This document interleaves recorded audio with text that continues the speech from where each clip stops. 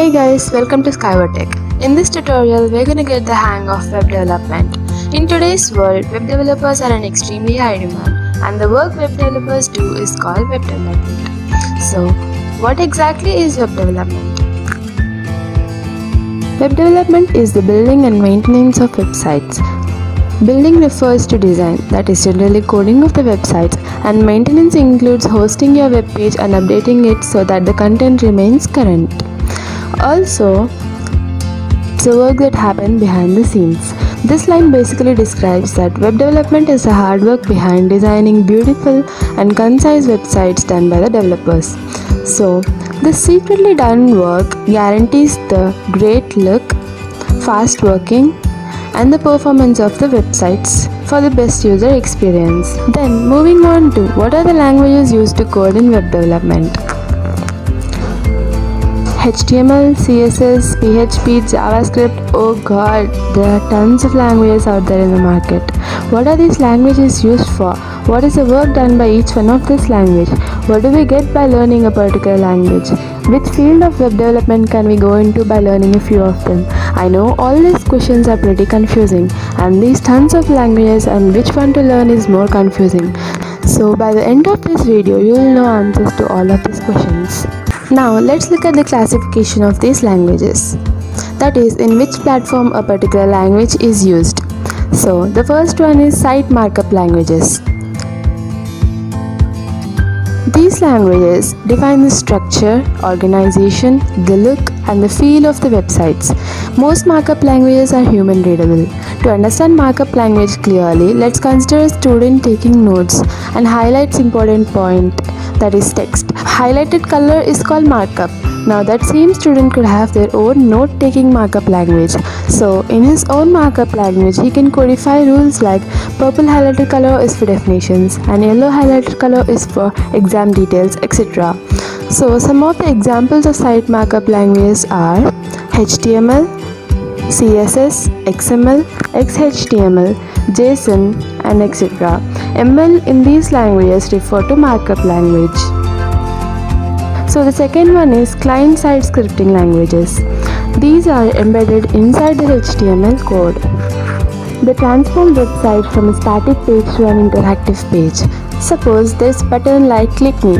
That button is designed using HTML and CSS, but its functionality is given by JavaScript. Some of the examples of client-side scripting languages are JavaScript, ActionScript 3.0, and VBScript. So, like C and C++ have header files included in them. Similarly, these client-side scripting languages require frameworks and libraries. So, what exactly are frameworks and libraries? Frameworks and libraries are just like header files in C and packages in Java and other object-oriented languages. Basically, framework is a collection of various libraries. Libraries are called to the code in your program, whereas framework call your code. Popular client-side scripting frameworks and libraries include jQuery, Angular, React, Vue.js, and Bootstrap.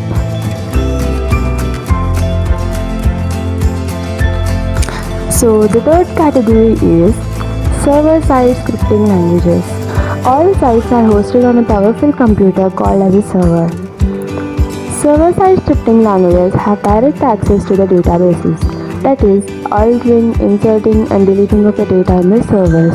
Examples of server-side scripting languages are PHP, C, C++, C#, Java, Ruby, Python, JavaScript, and SQL. Some of the server-side scripting languages, frameworks, and libraries include ASP.NET, Node.js, Ruby on Rails, and Django with Python. Last but not the least, the fourth one is database technology. It stores all the site data that is requested, retrieved, and edited via scripts. It helps keep a website running smoothly and requires management and maintenance as the site evolves. Some of the popular databases are Oracle Database, Microsoft SQL Server, MariaDB, MongoDB, IBM DB2, and SAP HANA. Let's move on to what are all the different fields existing in the web development. What is front-end development? What is back-end development? What is full-stack development? What is mean stack development? What's meteor stack development? Lightweight stack? Unchained stack? Okay, so now let's crack them all. Let's move on to the differences between front-end and back-end development. Front-end development basically deals with the client-side development and languages, whereas back-end deals with the server-side development or languages. Let's not go more brief into it as we have already dealt with client and server sides. So, what's full-stack development now? If both front-end and back-end development appeal to you, you could consider yourself becoming a full-stack developer.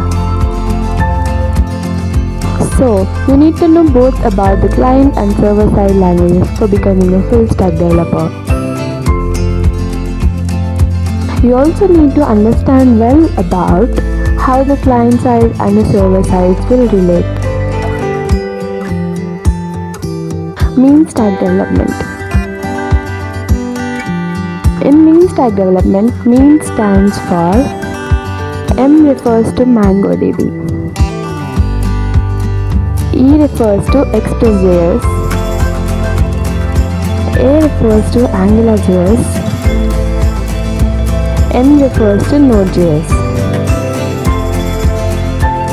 Mean is entirely based on JavaScript, which makes it easier to translate. Mean's use of JavaScript allows it to be incredibly fast and easy to scale. So moving on to meteor stack development. Meteor is written in Node.js and designed to make the mean stack easier. Stacks based on Meteor generally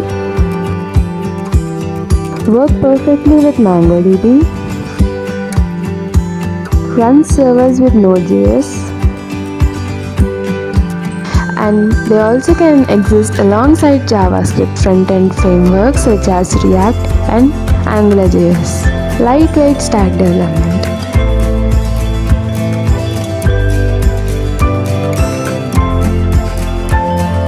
Java and Spring software together form lightweight stack technology. Spring is a full-stack framework written in Java. Ideally, the Spring jar is just 2 to 3 MB, which makes it very lightweight. Java Spring framework is lightweight as it is non-invasive.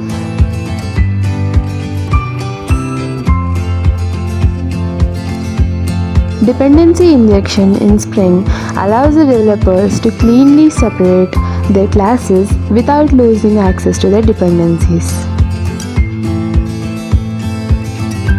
Unchained stack development. In this type of stack, we use Django with Python. Django unchains developers from the mundane aspects of their projects, allowing them to focus on the creative features of the web applications. Django's core philosophy is don't repeat yourself. That is, write the code once and use it many times instead of writing the code for n number of times. Django facilitates in using as little code as possible. Django also manipulates code easily. Now that we all know what are the languages existing in the market and why they are used and where they are used, but how do we code them? How do we practice them? We can use text editors to learn and practice all these languages. Now let me show some of the text editors to you. So let's move on to my computer screen. So guys, here are some text editors I want to show you. First one is Visual Studio Code. In Visual Studio Code, there are many extensions that are useful. For example, Live Server. Using Live Server, you can lively check the changes made in your code in the web browser you have selected. So the second one is Sublime Text. This is very similar to VS Code. Just go to Google and type these names in the address bar and you can download them easily. I'm just showing some of the most popular text editors used. There are many others too. So there is Bracket, Atom and Notepad++ too. But I prefer using Visual Studio Code. So that's it for now. Thank you.